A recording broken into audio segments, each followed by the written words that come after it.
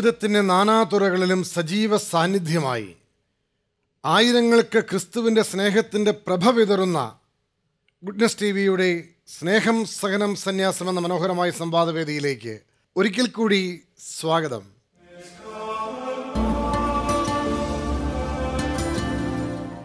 ഞങ്ങളുടെ 80-ാം വർഷം പ്രമാണിച്ചാണ് സഭയുടെ ഈ ഒരു പ്രോജക്റ്റ് അച്ഛൻ നമുക്ക് ഇത് ചെയ്തത്. അപ്പം ഞാൻ അച്ഛനോട് പറഞ്ഞു, അങ്ങനെയാണെങ്കിൽ അച്ഛാ നമുക്ക് സഭയിൽ എഴുതുന്ന എല്ലാവരെയും കൂട്ടാം, മ്യൂസിക് ചെയ്യുന്നവരെയും കൂട്ടാം. അങ്ങനെ ഞങ്ങൾ എല്ലാവരെയും കൂട്ടി അവകാശി എന്ന് പറഞ്ഞൊരു വർക്ക് ചെയ്തു. ഏതാണ് അവകാശി? ആരൊക്കെയായിരുന്നു പ്രോജക്റ്റ്? അപ്പോൾ അതിനകത്ത് ഇടയാലച്ഛനുണ്ടായിരുന്നു, ഈ ചെഞ്ചേരിയച്ഛനുണ്ടായിരുന്നു, ഞങ്ങളുടെ സഭയിൽ കുറേ രചന ചെയ്യുന്ന അച്ഛന്മാരെല്ലാം അതിനകത്ത് കൂട്ടി. അതുപോലെ തന്നെ മ്യൂസിക് ചെയ്യണവരെയും കൂട്ടി. പക്ഷേ കൂടുതൽ പാട്ടുകൾ ഞാൻ തന്നെ ചെയ്തു. അങ്ങനെ ഒരു വർക്ക് അവിടെ ഡൽഹി ചെന്നപ്പോഴാണ് ഞാൻ ചെയ്തത്. അതിനുശേഷം ആ വർഷം തന്നെ വേറൊരു വർക്കും, അത് ഇതുപോലെ തന്നെ ഞാൻ കുറച്ച് നാൾ ഈ TORൻ്റെ ഹൗസിൽ നിന്ന് മാറി എറണാകുളം രൂപതപ്പെട്ട സാജോ പടയാട്ടി എന്ന് പറഞ്ഞ അച്ഛൻ എൻ്റെ ജൂനിയറായിട്ട് ഇവിടെ മേരിമാതെ പഠിച്ചതാണ്.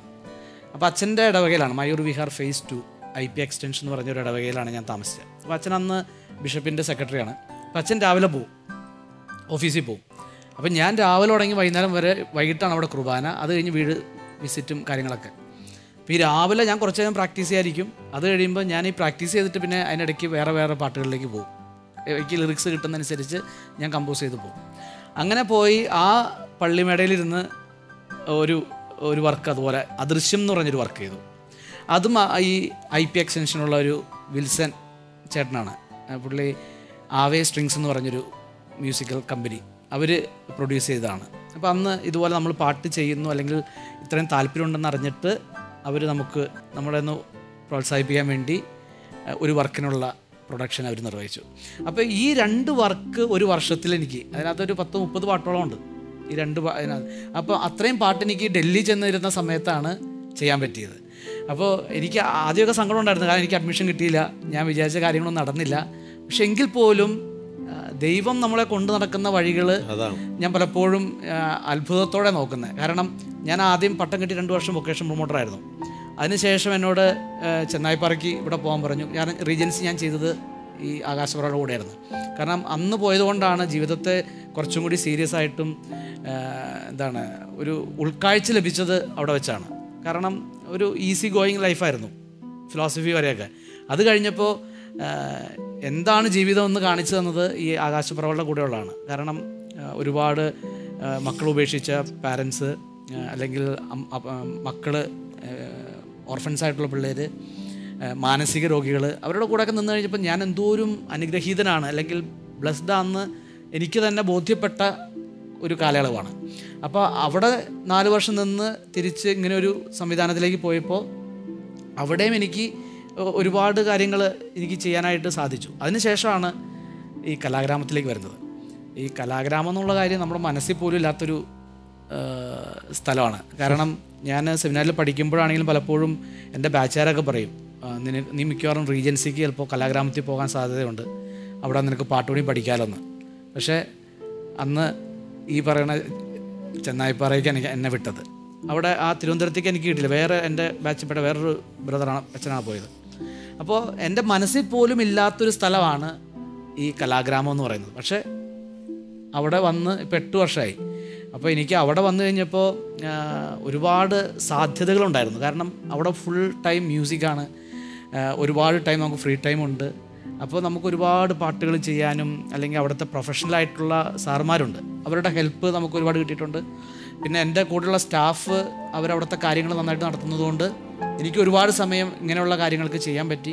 പിന്നെ ഇത് തുടങ്ങിയത് മാത്യു മൈലാടി എന്ന് പറഞ്ഞ അച്ഛനാണ്. അച്ഛൻ 8 വർഷത്തോളം ക്ലാസിക്കൽ ഗിറ്റാർ ജർമ്മനി പഠിച്ച അച്ഛനാണ്. അപ്പോൾ അച്ഛൻ അങ്ങനെ പഠിച്ചതുകൊണ്ട് അച്ഛൻ്റെ കുറേ ചിന്തകൾ, അല്ലെങ്കിൽ ഇതുപോലത്തെ ഇങ്ങനെയുള്ള കാര്യങ്ങൾ, പുള്ളി ഒരു ആൽബം ചെയ്തിട്ടുണ്ട്, പുത്രൻ എന്ന് പറഞ്ഞിട്ട്. അത് ജെറി അമൽദേവ് സാറാണ് അതിൻ്റെ ഓർക്കസ്ട്രേഷൻ ചെയ്തിരിക്കുന്നത്. അപ്പോൾ ആളുടെ കുറേ കാഴ്ചപ്പാടുകളും അതിലുപരി പ്രോത്സാഹനം. കാരണം ഇവിടെ ആ ഒരു കലാഗ്രാമത്തിൽ നിന്നുകൊണ്ട് ഒരുപാട് കാര്യങ്ങൾ ചെയ്യാനായിട്ട് നമ്മെ പ്രേരിപ്പിച്ചു, അതിനൊരുപാട് അവസരം കിട്ടുകയും ചെയ്തു. എന്തൊക്കെ വർക്കുകളാണ് ഇപ്പോൾ കലാഗ്രാമത്തിൽ നടക്കുന്നത്? എന്തൊക്കെയാണ് കലാഗ്രാമത്തിൽ? സ്കൂൾ ഗോയിങ് ചിൽഡ്രൻസിന് വേണ്ടിയിട്ടാണ്, അവർക്ക് വേണ്ടിയിട്ടാണ്. അതായത് സ്കൂൾ ഗോയിങ് ആണെന്ന് പറഞ്ഞാൽ ഫുൾ ടൈം ഇല്ല, നമുക്ക് ആഫ്റ്റർ സ്കൂളാണ്. അവരൊരു 4 to 8 ആണ് നമുക്ക് ക്ലാസ് വരുന്നത് വൈകുന്നേരങ്ങളിൽ. എത്ര കുട്ടികൾ വരെ ഉണ്ടാവും? നമുക്ക് അറ്റ് എ ടൈം ഓരോ അവർ വെച്ചാണ്. അപ്പോൾ ഒരു അവറിൽ ഇപ്പോൾ കീബോർഡിന് ചിലപ്പോൾ 10-12 പിള്ളേരുണ്ടാവും, അല്ലെങ്കിൽ അത് ഓരോ മണിക്കൂർ ഇടവിട്ട് വന്നുകൊണ്ടിരിക്കും. ഇപ്പോൾ 4 to 5, 5 to 6, 6 to 7 അങ്ങനെയാണ്. അപ്പോൾ അറ്റ് എ ടൈം നമുക്ക് guitar, keyboard, drums, classical dance, western dance, martial arts, അങ്ങനെ എല്ലാം, ഡ്രോയിങ് ആൻഡ് പെയിൻറ്റിങ്, ഇതൊക്കെ ഉണ്ട്. അപ്പോൾ പിള്ളേർ സ്കൂൾ വിട്ട് വരുന്നു, ക്ലാസ് അറ്റൻഡ് ചെയ്യുന്നു. അപ്പോൾ ആഴ്ചയിൽ 2 ക്ലാസ് വെച്ചാണ്, മാസത്തിൽ 8 ക്ലാസ്. അപ്പോൾ ഈ ക്ലാസ് അറ്റൻഡ് ചെയ്ത് ഇവർ തിരിച്ചു പോകുന്നു. പിന്നെ എല്ലാ 6 മാസം കൂടുമ്പോഴും ഇവരുടെ ഒരു പ്രോഗ്രാം കണ്ടക്ട് ചെയ്യും. ഇവരുടെ എന്തോരം പഠിച്ചു എന്നറിയാൻ വേണ്ടി നമ്മളൊരു സ്റ്റേജ് പ്രോഗ്രാം അറേഞ്ച് ചെയ്യും. അതിനുശേഷം എല്ലാ വർഷവും ഇവർക്ക് ഗ്രേഡ് എക്സാംസ് ഉണ്ട്. നമുക്ക് ലണ്ടൻ കോളേജ് ഓഫ് മ്യൂസിക്കിൻ്റെ അഫിലിയേഷനുണ്ട്. അപ്പോൾ അവരവിടെ നിന്ന് വന്ന് കുട്ടികൾക്ക് എക്സാം ചെയ്യും. അപ്പോൾ 2 എക്സാം, ഒന്ന് റിട്ടൺ എക്സാമുണ്ട്, ഒന്ന് പ്രാക്ടിക്കലുണ്ട്. ഈ പ്രാക്ടിക്കൽ എക്സാമിന് അവിടെ നിന്ന് സായിപ്പ് വരും, അവർ വന്ന് എക്സാം ചെയ്തു പോകും. അപ്പം നമുക്ക് 450ഓളം പിള്ളേർ നമ്മുടെ സ്ഥാപനത്തിൽ പഠിക്കുന്നുണ്ട്. വളരെ നല്ലൊരു ഇൻസ്റ്റിറ്റ്യൂഷൻ. 25 വർഷമായി, 25 വർഷത്തിലേക്ക് പ്രവേശിക്കുകയാണ്. 25 വർഷമായി തിരുവനന്തപുരത്ത്. ഇനി ആൽബങ്ങളുടെ വിരളിയായിരിക്കുമല്ലോ. അല്ല, ഇനി അതല്ല, എനിക്ക് ധാരാളം ആളുകൾ അവിടെ പഠിച്ചിറങ്ങി വളരെ പ്രശസ്തമായ രീതിയിൽ പിന്നീട് സംഗീത ലോകത്തെ പ്രണയിച്ച ആരെങ്കിലും അതിനകത്ത്? നമ്മുടെ അവിടെ നിന്ന് പഠിച്ച വിൽസ്വരാജ് അവിടെ നിന്ന് പഠിച്ചതാണ്. പഠിച്ച ആളാണ്. പിന്നെ ഒരു സിസ്റ്റർ ജൂലി തെരേസ് അവിടെ പഠിച്ച, തിരുവനന്തപുരംകാരിയാണ് ആളവിടെ പഠിച്ചതാണ്. പിന്നെ ഇതിനകത്തുള്ളത് വളരെ കുറച്ച് പേരാണ് പാഷനായിട്ട് വരുന്നുള്ളൂ. കൂടുതലും എന്താണ്, ഈ ഒരു സ്ട്രെസ്സ് റിലീഫിന് വേണ്ടി മാത്രം പാരൻസ് പറഞ്ഞു വിടുന്നു. അപ്പോൾ അവർ ഈ കുറച്ച് നാൾ പഠിക്കും, പിന്നെ എക്സാം വരുമ്പോൾ അവർ നിർത്തും, വീണ്ടും എക്സാം കഴിഞ്ഞ് തിരിച്ചു വരും. അങ്ങനെ കുറേ കുട്ടികൾ അങ്ങനെ പോകുന്നുണ്ട്. എന്നാലും കുറേ പേര് ഇതിനകത്ത് പഠിച്ച് പ്രൊഫഷണലായിട്ട് വന്നിട്ടുള്ളവരുണ്ട്. ഇൻസ്ട്രുമെന്റ്സ് ഏതൊക്കെയാണ് പഠിപ്പിക്കുന്നത്? അവിടെ എല്ലാം ഉണ്ട്. Keyboard, guitar, violin, drums, tabla. ഇപ്പോൾ വയലിൻ വരുമ്പോൾ ക്ലാസിക്കലും പിന്നെ വെസ്റ്റേണും ഉണ്ട്. പിന്നെ ഡ്രോയിങ് ആൻഡ് പെയിൻറ്റിംഗ് ഉണ്ട്, മാർഷൽ ആർട്സ് എല്ലാം ഉണ്ട്, ഡാൻസ് എല്ലാം ഉണ്ട്. മാത്യൂസ് അച്ഛാ, അങ്ങയുടെ പുതിയ പാട്ടുകൾ കേൾക്കാൻ താല്പര്യമുണ്ട്. അതുപോലെ തന്നെ അച്ഛൻ ഇപ്പോൾ നമ്മുടെ സോഷ്യൽ മീഡിയ ഒക്കെ വളരെ ലൈവായപ്പോൾ അച്ഛൻ്റെ WhatsApp status music, short videos, ഇതെല്ലാം ആയിരക്കണക്കിന് ആളുകൾക്ക് വളരെ ഒരു സ്പിരിച്വൽ എനർജി ബൂസ്റ്ററായിട്ട് വന്നിട്ടുണ്ട്. അതിനെക്കുറിച്ചൊന്ന് പറയാമോ? 4 വർഷം മുമ്പാണ് ഒരു നോമ്പ് കാലത്ത് ഇതുപോലെ, അന്ന് ഈ സ്റ്റാറ്റസ് വീഡിയോസൊക്കെ ആയി വരുന്നുള്ളൂ. മീൻസ് ഈ സിനിമാ പാട്ടുകളൊക്കെ എടുത്തു വെച്ച് ചെറിയ ചെറിയ സ്റ്റാറ്റസ്. അപ്പോൾ ഈ വാട്സപ്പിലാണെങ്കിലും സ്റ്റാറ്റസ് ഇടുന്ന പതിവ് തുടങ്ങുന്ന സമയമാണ്. അപ്പോൾ ഞാൻ ഇങ്ങനെ നമ്മുടെ സാജോ പടയാട്ടി എന്ന് പറഞ്ഞ അച്ഛനായിട്ട് ഞങ്ങൾ ഒരുപാട് കാര്യങ്ങൾ ഇങ്ങനെ ചെയ്യുന്നുണ്ടായിരുന്നു, ഓൺലൈൻ പരിപാടികൾ. അപ്പോൾ അച്ഛനോട് ഇങ്ങനെ സംസാരിച്ചു. അപ്പോൾ ഇങ്ങനൊരു ആശയമുണ്ട്, സ്റ്റാറ്റസ് വീഡിയോസ് ചെയ്യണം, പക്ഷേ ഇത് എവിടെ ചെയ്യും, എങ്ങനെ ചെയ്യും എന്നുള്ളൊരു ചിന്തയില്ല. അല്ലെങ്കിൽ നമുക്ക് അതിനുള്ളൊരു ഓപ്പർച്യൂണിറ്റീസ് ഇല്ല. അപ്പോൾ അങ്ങനെയാണ് ഞാൻ ഞങ്ങളുടെ തന്നെ ലൈഫ് ഡേ ഓൺലൈൻ എന്ന് പറഞ്ഞിട്ട് ഒരു പത്രമുണ്ട്. ഞങ്ങളുടെ കടുപ്പാറ അച്ഛനാണ് അതിൻ്റെ ചാർജ്. അപ്പോൾ അച്ഛനോട് ഞങ്ങൾ ഇങ്ങനെ സംസാരിച്ചു. ഞാൻ പറഞ്ഞു ഇങ്ങനെ വാട്സപ്പ് സ്റ്റാറ്റസ് വീഡിയോസ് ചെയ്യാം. അപ്പോൾ എല്ലാ 50 ദിവസം കണ്ടിന്യൂസ് ആയിട്ട്.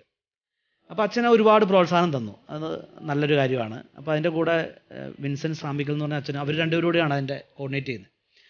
അപ്പോൾ അങ്ങനെയാണ് ഞങ്ങൾ ആദ്യമായിട്ട് ഈ ഒരു സ്റ്റാറ്റസ് വീഡിയോസ് ചെയ്യുന്നത്. അപ്പോൾ ഞാൻ എൻ്റെ മനസ്സിൽ ഒരു പാട്ട് ചെയ്താൽ കൊള്ളാമെന്ന് എൻ്റെ മനസ്സിൽ, മീൻസ് ഈ ഒരു ഇതിനെ സ്റ്റാറ്റസ് വീഡിയോസ് പലരുടെ കൺസെപ്റ്റുകൾ സ്വീകരിച്ചിട്ട് നമ്മൾ വോയിസ് കൊടുക്കുന്നു.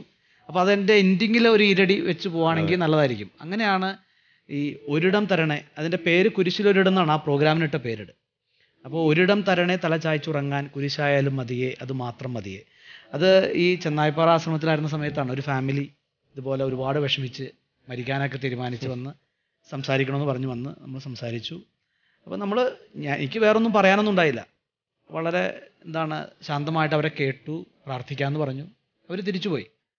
പക്ഷേ എൻ്റെ മനസ്സിൽ അത് വലിയൊരു വേദനയായിട്ട് ഇങ്ങനെ കിടക്കുക, അവർ പറഞ്ഞ കാര്യങ്ങളൊക്കെ. അപ്പോൾ എൻ്റെ മനസ്സിൽ പെട്ടെന്ന് വന്നൊരു ഈരടിയാണ്, ഒരിടം തരണേ തല ചായ്ച്ചുറങ്ങാൻ, കുരിശായാലും മതിയേ അത് മാത്രം മതിയേ. അങ്ങനെ ആ വരികൾ എഴുതി അത് ഈ ഒരു പ്രോജക്റ്റിലേക്ക് കൊണ്ടുവന്നു. അപ്പോൾ അത് ഒരിടം തരണേ തല ചായ്ച്ചുറങ്ങാൻ, കുരിശായാലും മതിയേ അതുമാത്രം മതിയേ. സ്വപ്നങ്ങളകലയാണേ ദുഃഖങ്ങളേറെയാണേ, കുരിശേറും രാവിന്നേരം വരണേ. ഒരിടം തരണേ തല ചായ്ച്ചുറങ്ങാൻ, കുരിശായാലും മതിയേ അതുമാത്രം മതിയേ. അങ്ങനെ ആ പ്രോഗ്രാമിൽ ഈ പാട്ട് ഉൾപ്പെടുത്തി. പക്ഷെ അത് ഒരുപാട് പേർക്ക് അത് ഭയങ്കര ഒരു സ്ട്രൈക്കിംഗ് ആയിട്ട് ഫീൽ ചെയ്തു. ആ ഒരു സ്റ്റാർട്ടിങ് തന്നെയാണ്. പിന്നെ ആ വരികളും വളരെ ഹൃദ്യമാണ്, നല്ല വരികളാണ്, വളരെ വരികളാണ്. അപ്പോൾ അങ്ങനെ ആ ഒരു പ്രോഗ്രാം 50 ദിവസം കണ്ടിന്യൂസ് ഞങ്ങൾ ചെയ്തു. 50 ദിവസം. അത് സജോച്ചൻ തന്നെയാണ് അതിൻ്റെ വീഡിയോ ഇതുപോലെ സ്റ്റാറ്റസ് വീഡിയോയുടെ അവസാനം ഇവരിടം അതും ചെയ്തു. അതിൻ്റെ ഇടയ്ക്ക് ഈ പാട്ടിലെ പല വരികളും മാറി മാറി വരത്തക്ക രീതിയിൽ അത് ചെയ്തു. അപ്പോൾ അന്ന് ആ പാട്ട് ഹിറ്റായി. ആ പാട്ട് അങ്ങനെ എല്ലാവരും ഒരുപാട് ശ്രദ്ധിച്ചു. ഒരുപാട് പേർക്ക് അതൊരു ആശ്വാസമായെന്ന് ഒരുപാട് മെസ്സേജുകൾ കിട്ടി. അതിനുശേഷമാണ് 2ാമത്തെ വർഷവും നോമ്പുകാലത്ത് കണ്ണിമ ചിമ്മാതെ ക്രൂശിതനിലേക്ക് എന്ന് പറഞ്ഞിട്ട് ഒരു വർക്ക് ചെയ്തു. അതിൻ്റെ പക്ഷേ ലിറിക്സ് ഈ റൊസീന PT എന്ന് പറഞ്ഞ ചേച്ചിയാണ്, UK വർക്ക് ചെയ്യണത് ആളാണ് അത് ലിറിക്സ് എഴുതിയത്. 3ാമത്തെ വർഷം ഞാൻ അത് ആ പാട്ടിൻ്റെ വരികൾ അതും ഇതുപോലെ തന്നെ ഒരു യൂട്യൂബിൽ ഒരു വീഡിയോ കാണാനിടയായി. ഒരു അച്ഛൻ പ്രസംഗിക്കുന്നതാണ്, ഈ ഒരു യാക്കോബൈറ്റ് അച്ഛനാണ്. അപ്പോൾ അതിനകത്ത് പറയുന്നത് ഒരു ചേച്ചി ഇങ്ങനെ അച്ഛനെ കാണാൻ ആഗ്രഹിക്കുന്നു. അച്ഛൻ ഒരുപാട് നിർബന്ധിച്ച് കഴിഞ്ഞപ്പോൾ അച്ഛൻ അവരുടെ വീട്ടിൽ ചെല്ലുന്നു. വീട്ടിൽ ചെന്ന് കഴിഞ്ഞപ്പോൾ ഇങ്ങനെ അവിടെ ഓരോ കുട്ടികളുടെ അടുത്ത് കൊണ്ടേ കാണിക്കുമ്പോൾ 3 കുട്ടികളും ഭിന്നശേഷിക്കാരായിട്ടുള്ള കുട്ടികളാണ്. വലിയ തലയും ചെറിയ ഉടലുമായിട്ട്, മാനസിക വൈകല്യം. അപ്പോൾ ഓരോ കുട്ടിയുടെ ഇത് കഴിയുമ്പോഴും ഈ ചേച്ചി വളരെ സന്തോഷത്തോടുകൂടിയാണ് ഈ പരിചയപ്പെടുത്തുന്നത്. അപ്പോൾ അച്ഛൻ പറയുന്നത് ഞാൻ വീണു പോകുമെന്ന് ഭയപ്പെട്ട് അല്ലെങ്കിൽ ഇതിങ്ങനെ കണ്ടിട്ടേ.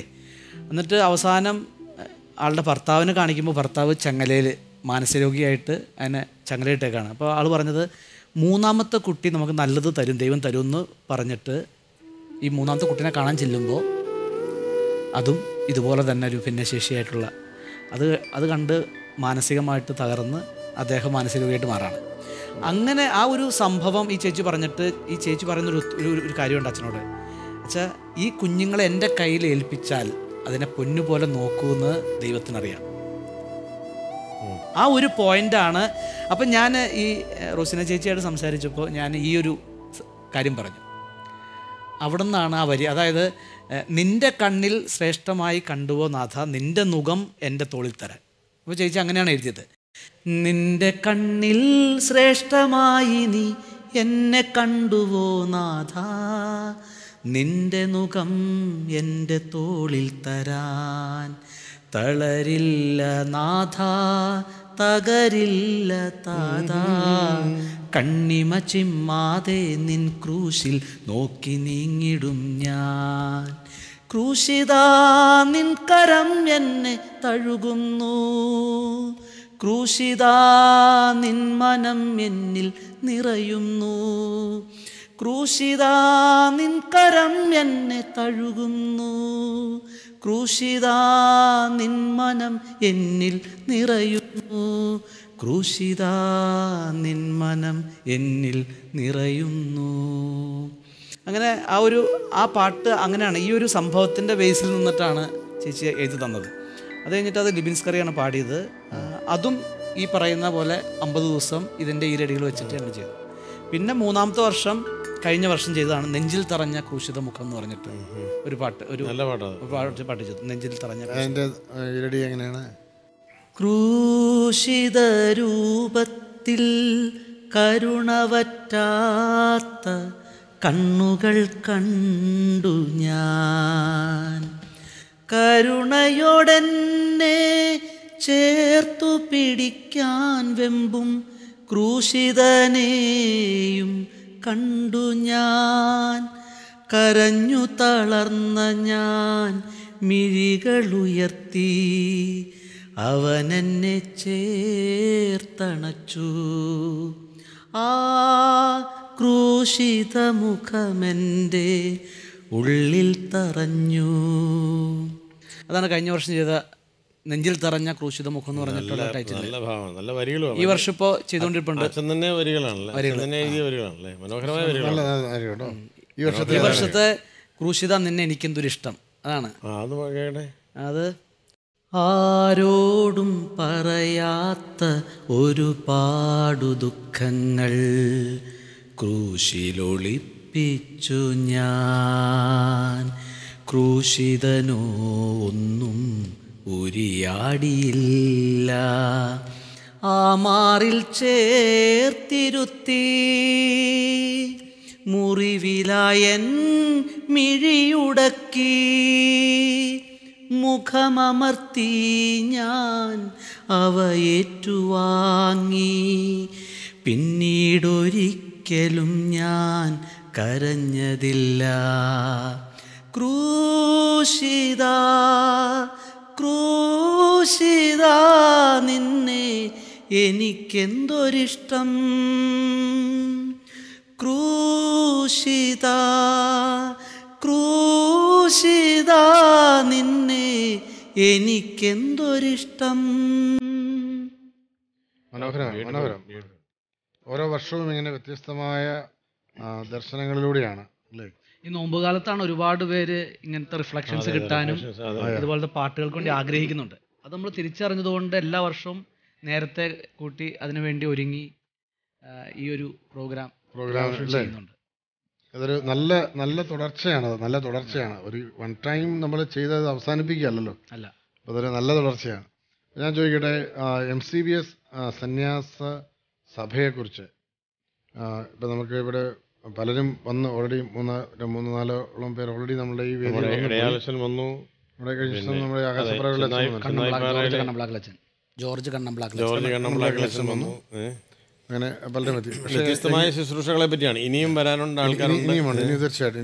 അപ്പോൾ ഞാൻ പറയുന്നത് സഭയുടെ ഈ ഒരു പുതിയ കാലത്തെക്കുറിച്ച് ചിന്തിക്കുമ്പം ഏതെല്ലാം മേഖലകളിലൂടെയാണ് സഭ ഈ പുതിയ കാൽവയ്പ്പുകൾ നടത്തുന്നത്? MCBS സഭ ശരിക്കും പറഞ്ഞ വിശുദ്ധ കുർബാനയെ ആൾക്കാരിലേക്ക് അതിൻ്റെ ചൈതന്യം അല്ലെങ്കിൽ അതിൻ്റെ എന്താണ് വിശുദ്ധ കുർബാന എന്ന് ഏറ്റവും സിംപ്ലിഫൈ ചെയ്ത് കൊടുക്കാൻ വേണ്ടി വിളിക്കപ്പെട്ടവരാണെന്നാണ് എൻ്റെ ഒരു കാഴ്ച. അതൊരു റിയൽ കാഴ്ചയാണ്. കാരണം പലരും പല രീതിയിലാണ് കുർബാനയെ നോക്കി കാണുന്നത്. പക്ഷേ വളരെ വിശുദ്ധിയോടുകൂടി കുർബാനയെ ആശ്രയിക്കുന്നവർ അല്ലെങ്കിൽ കുർബാന കാണുന്നവർ, അർപ്പിക്കുന്നവർ നമ്മുടെ കൂടെയുണ്ട്. അപ്പോൾ പലർക്കും ഇതിനെക്കുറിച്ച് ശരിയായിട്ടുള്ള അറിവില്ല, ഈ നമ്മുടെ കുർബാനയെക്കുറിച്ച്. അപ്പോൾ ഇന്നത്തെ കാലഘട്ടത്തിൽ ഈ കുർബാനയെ ഏറ്റവും സിംപ്ലിഫൈ ചെയ്ത് ഇത് ഏറ്റവും അത്ഭുതകരമായിട്ടുള്ള ഒരു കാര്യമാണ്, അല്ലെങ്കിൽ ഇതിൽ നിന്ന് നമുക്ക് ഒരുപാട് സൗഖ്യം കിട്ടുന്ന ഒരു വലിയ നിധിയാണെന്ന് നമുക്ക് പറഞ്ഞു കൊടുക്കാൻ പറ്റുന്ന ഒരു സന്യാസ സമൂഹമാണ് MCBS എന്ന് ഈ നാളുകളിൽ സഭയിലൂടെ കടന്നു പോയപ്പോൾ എനിക്ക് മനസ്സിലായിട്ടുള്ള കാര്യം. കേരളത്തിൽ വിശുദ്ധ കുർബാനയെ പറ്റി ഇറങ്ങിയിട്ടുള്ള ഏറ്റവും നല്ല ഗാനങ്ങൾ, ഏറ്റവും ജനമനസ്സിൽ നിൽക്കുന്ന ആരാധനാ ഗാനങ്ങളും വിശുദ്ധ ഗാനങ്ങൾ നമ്മുടെ MCBS അച്ഛന്മാരുടെ സംഭാവന തന്നെയാണ്. ഇടയാലച്ഛൻ്റെ ഓസ്തിയിൽ വാഴും ദൈവമേ, നമ്മുടെ ചെഞ്ചേരി അച്ഛനാണ് അതിനുശേഷം പിന്നീട് ചെഞ്ചേരിയുടെ നമ്മുടെ ഇത്ര ചെറുതാകാൻ എത്ര വളരണം എന്നുള്ള ഈരടി അറിയാത്ത ഒരു മലയാളി പോലും കാണില്ല, അതുപോലെ പ്രശസ്തമാണ് ഗാനങ്ങൾ. പിന്നെ അത് മാത്രമല്ല ഇടയാലച്ഛൻ്റെ നമ്മുടെ മറ്റൊരു ഗാനം നമ്മുടെ ദൈവമിതാ, അന്നത്തെ കാലത്ത് സഭ ഒരുപാട് ദിവ്യകാരുണ്യ ഗീതങ്ങൾ എന്ന് പറഞ്ഞ് പല ആൽബങ്ങൾ ചെയ്തു. ദിവ്യകാരുണ്യ ഗീതങ്ങൾ 80കളിൽ ഞങ്ങൾ ചേർന്ന് ധാരാളം പാട്ടുകൾ വല്ലാതെ സ്വാധീനിച്ചിട്ടുള്ളതാണ്. ഇന്നും ഇപ്പോൾ ഞങ്ങളുടെ സഭ ഇതുപോലെ ഒരുപാട് ഇപ്പോൾ മ്യൂസിക്കൽ മിനിസ്ട്രി തന്നെ നിൽക്കുന്ന ഒരുപാട് പേരുണ്ട്. എനിക്ക് എല്ലാവർക്കും പ്രോത്സാഹനം കൊടുക്കുന്നുണ്ട്. അല്ലെങ്കിൽ പുതിയ രീതിയിൽ ഇപ്പോൾ ഈ ലൈഫ് ഡേ ഓൺലൈൻ എന്ന് പറഞ്ഞ ആ ഒരു ഈ ഒരു പല കാര്യങ്ങളും ഇതിനകത്തോടെ കൊണ്ടുവരാൻ ശ്രമിക്കുന്നു. വളരെ അപ്രീഷിയേറ്റ് ചെയ്യേണ്ട ഒരു മിനിസ്ട്രിയാണ്. ഞങ്ങളുടെ വലിയൊരു പത്രമായിട്ട് തന്നെ വലിയൊരു ന്യൂസ് പേപ്പർ പോലെ തന്നെ അത് ഡെവലപ്പ് ചെയ്ത് കൊണ്ടിരുന്നുണ്ട്. ലൈഫ് ഡേ പിന്നെ കാരുണ്യകൻ എന്ന് പറഞ്ഞതും ഈ ഒരു കുർബാനയെ കുറച്ചുകൂടിയൊക്കെ ആൾക്കാരിലേക്ക് എത്തിക്കാനായിട്ട് അതൊരു മാസിക സഹായിക്കുന്നുണ്ട്. പിന്നെ ഞങ്ങൾക്ക് മിഷൻ ഏരിയകളുണ്ട്, അവിടെയും ഞങ്ങളുടെ അച്ഛന്മാർ നന്നായിട്ട് തന്നെ വർക്ക് ചെയ്യുന്നു. മീൻസ് ഈ ഒരു കാഴ്ചപ്പാടോടുകൂടി ഏറ്റവും എളിയവരിലേക്ക് ഞാനും പലപ്പോഴും ചിന്തിക്കുന്ന ഒരു കാര്യമാണ്, വലിയ കാര്യങ്ങൾ ചെയ്യാൻ വിളിക്കപ്പെട്ട ഒരാളല്ല ഞാൻ. വളരെ ചെറിയ കാര്യങ്ങൾ. അപ്പോൾ ഞാൻ ഓർക്കുന്നുണ്ട്, ഒരുപാട് പേര് ലിറിക്ക് എനിക്ക് തരും, മീൻസ് അച്ഛനൊന്ന് നോക്കാവോ അങ്ങനെ ചോദിച്ചെൻ്റെ തന്ന ഞാൻ ഒരിക്കൽ പോലും അത് കൈവിട്ട് കളയാറില്ല. കാരണം എനിക്ക് കിട്ടാതെ പോയ ചാൻസുകൾ അല്ലെങ്കിൽ ഈ നാളുകളിൽ ആർക്കും കൊടുക്കാൻ എനിക്ക് നഷ്ടപ്പെടാൻ പാടില്ല എന്നുള്ള ചിന്ത ഉള്ളതുകൊണ്ട് ഞാൻ എല്ലാവരും, അപ്പോൾ ചിലരൊക്കെ എന്നോട് പറയാറുണ്ട് അച്ഛൻ എന്തിനാണ് ഇങ്ങനെ പാട്ടുകൾ ചെയ്യുന്നത്. പക്ഷേ ഈ ഒരു ചിന്ത മനസ്സിൽ കിടക്കുന്നതുകൊണ്ടാണ്. ആര് ചോദിച്ചാലും, ഇപ്പോൾ പലരുടെയും കൊടുത്തിട്ട് ചെയ്യാത്ത ലിറിക്കുകൾ എൻ്റെ അടുത്ത് വരാറുണ്ട്. ഞാൻ ഇന്ന ഒരാളുടെ കൊടുത്തു, 1 വർഷം 2 വർഷം നോക്കിയിട്ടും ചെയ്തു തന്നില്ല, അച്ഛനും നോക്കാവോ.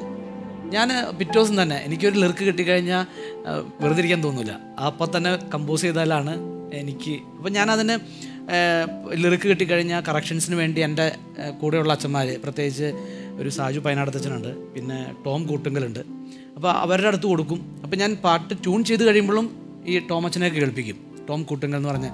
അപ്പോൾ അവർ നിസ്വാർത്ഥമായിട്ട് അല്ലെങ്കിൽ വളരെ ക്രിട്ടിക്കലായിട്ട് നമുക്ക് പറഞ്ഞു തരും ഇന്ന കറക്ഷൻസ് മ്യൂസിക്കിലും ലിറിക്കിലും. അപ്പോൾ അത് കറക്റ്റ് ചെയ്ത് കിട്ടുമ്പോൾ നമ്മളെ സംബന്ധിച്ച് നമ്മളെ തകർക്കാനല്ല വളർത്താനാണെന്നുള്ള ചിന്തയുണ്ട്. അതുകൊണ്ട് അവർ വളരെ കാര്യഗൗരവത്തോടു കൂടി അതിനെ പലവട്ടം കേട്ട് കറക്ഷൻ തന്ന് അത് ആളുകളിലേക്ക് അല്ലെങ്കിൽ അതൊരു പുതിയ പ്രോഡക്റ്റായിട്ട് കൊടുക്കുമ്പോൾ ഓരോ പാട്ടും നമ്മൾ ചെയ്യുന്നത് ആ ഒരു ഫീലോടുകൂടി, ആദ്യത്തെ പാട്ട് ചെയ്യുന്ന അതേ ഫീലോട് കൂടിയാണ് നമ്മൾ ചെയ്യുന്നത്. പിന്നെ നമ്മളൊരു പാട്ട് ചെയ്യുമ്പോൾ എത്രയോ പേര് അതിൻ്റെ പിന്നാമ്പുറത്ത് കഷ്ടപ്പെടുന്നുണ്ട്, അല്ലെങ്കിൽ ഒരുപാട് പേർക്ക് ജീവിതമാകുന്നുണ്ട് നമ്മുടെ ഒരു പാട്ട്. അപ്പോൾ അതൊക്കെയാണ് പലപ്പോഴും ഈ ഒരു മിനിസ്ട്രിയിൽ കൂടുതൽ കോൺസെൻട്രേറ്റ് ചെയ്യാനായിട്ട് എന്നെ പ്രേരിപ്പിക്കുന്നത്. എൻ്റെ കൂടെ ഒരുപാട് പേര് വർക്ക് ചെയ്യുന്നുണ്ട്, അല്ലെങ്കിൽ എനിക്ക് ഒറ്റയ്ക്ക് ഇതിനകത്തൊന്നും ചെയ്യാനായിട്ടൊന്നും സാധിക്കില്ല. നമ്മളൊരു പാട്ട് ട്യൂൺ ചെയ്ത് കൊടുത്തു കഴിയുമ്പോൾ അതിൻ്റെ ഓർക്കസ്ട്രേഷൻ ചെയ്യുന്നവരുണ്ട്, ഇൻസ്ട്രുമെൻറ്റ്സ് വായിക്കുന്നവരുണ്ട്, സ്റ്റുഡിയോ, അങ്ങനെ എല്ലാവരും നമ്മളോട് ചേർന്ന് നിൽക്കുമ്പോഴാണ് നമുക്കൊരു പാട്ട് നന്നായിട്ട് പുറത്തിറക്കാനായിട്ട് പറ്റുള്ളൂ. മനോഹരമായൊരു ദർശനമാണ്. മാത്യൂസ് പയ്യപ്പള്ളി MCBS അച്ഛൻ്റെ പാട്ട് എന്ന തമ്പനയിലിൽ നല്ല ബോൾഡ് ലെറ്ററിൽ വർണ്ണാഭമായ അക്ഷരങ്ങളിൽ പതിപ്പിച്ച് ഒരു പോസ്റ്റർ യൂട്യൂബിൽ പുറത്തിറക്കുമ്പോൾ അത് മാത്യൂസ് പയ്യപ്പള്ളി അച്ഛൻ എഴുതി, അദ്ദേഹം സംഗീതം നൽകി, അദ്ദേഹം പശ്ചാത്തല സംഗീതം നൽകി, അദ്ദേഹം തന്നെ ആലപിച്ച ഒരു ഗാനം എന്ന് ചിന്തിക്കരുത് എന്നാണ് പ്രിയപ്പെട്ട മാത്യൂസ് അച്ഛൻ പറഞ്ഞു നിർത്തിയത്. ഒരു പാട്ട് എന്ന് പറഞ്ഞു കഴിഞ്ഞാൽ ഒരു വലിയ കൂട്ടാണ്. ഒരു പാട്ട് വരുന്നത് ഒരു നല്ല കൂട്ടിൽ നിന്നാണ്. ഇതുതന്നെയാണ് സന്യാസവും, ഇതുതന്നെയാണ് പൗരോഹിത്യവും.